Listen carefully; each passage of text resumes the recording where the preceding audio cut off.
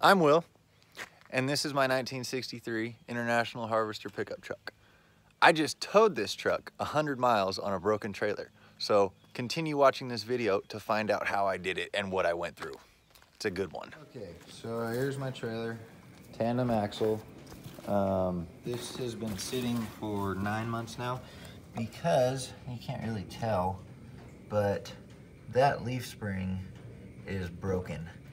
And it should be sitting there, but it's not. It's broken, so it's sitting up on the frame. So the deck of the trailer is a little bit lower right here. Big deal.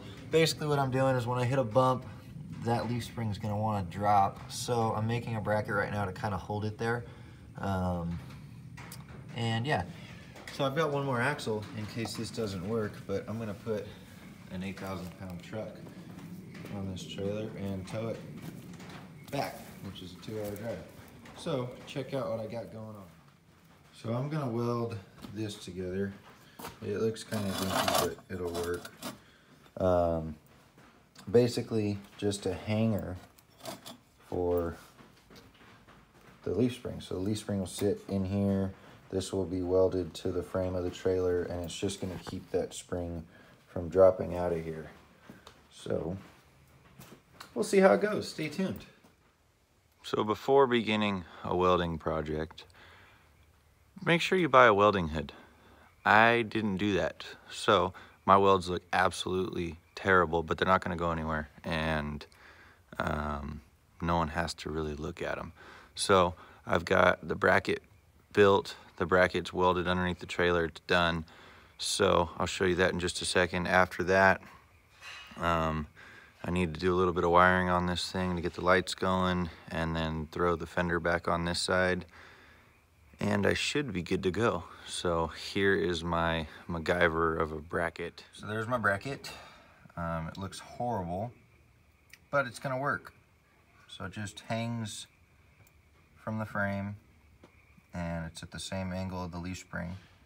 So it just kind of hangs the leaf spring there and keeps it somewhat in place. Leaf springs are tempered steel, so you can't really weld to them, and that's why this thing broke in the first place, because someone decided to weld it together.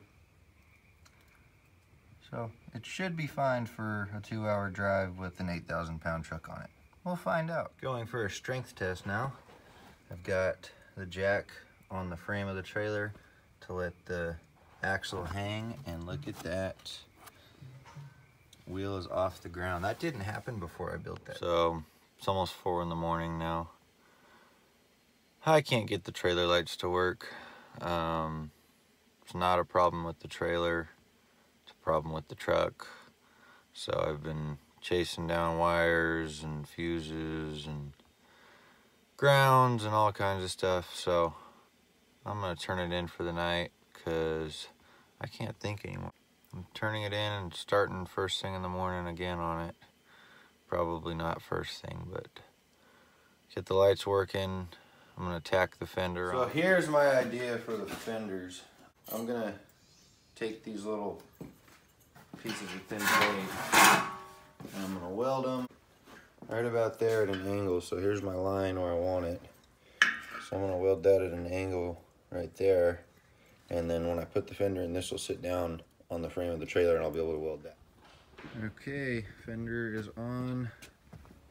We're good to go. Looks horrible. I don't care. It's not gonna fall off. Let's hit the road. We are on the road. Trailer is in tow. I'm headed to Johnny's house right now to give the lights one more try, because right now I don't have any lights. I went over to Johnny's house, couldn't get the lights working. So I'm heading up with no lights, but that's okay because it's daylight and I'll be on the highway for 2 hours and there's no traffic, so I won't need brake lights. Yeah, it's doing good so far.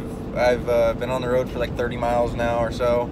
Rear axle is still underneath the thing, so we'll see how it goes. I've got about an hour and 45 minutes in front of me or so. There's this little Toyota truck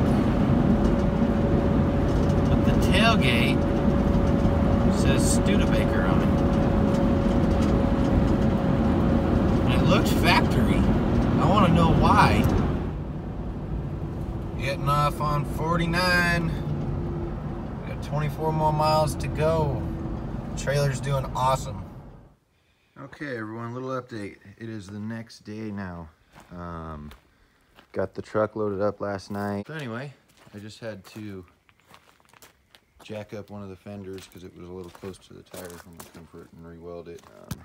I don't have any trailer brakes. I still don't have any lights. Yeah, so see how it goes. Stay tuned. Okay, so I'm hitting the road. I just took a little test drive, and as I was going down the road, I heard a and this little guy got in my tire of the trailer. So I just plugged that. This drive's gonna go great. We should be good now though. Just stopped to check my straps and get me some coffee. So I'm hitting the main highway right now. So far, this thing is ridiculously heavy. Too heavy for this truck, too heavy for this trailer. Keep in mind, the trailer is still broken. I've made it 30 miles already, so 70 or 80 more to go. I got my buddy with me. Apache, say hi. So, here goes nothing. So I'm expecting to get pretty decent gas mileage on the way down. And when I mean down, I mean this drive is all downhill. So the trailer is just kind of pushing me, and I don't have to be on the throttle very much. You can see the truck back there.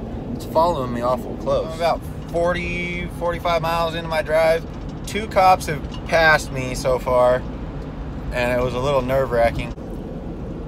Little update, I'm about 20, 25 minutes away from my home exit. Trailer's doing great, truck's doing great. I have to pee so bad right now.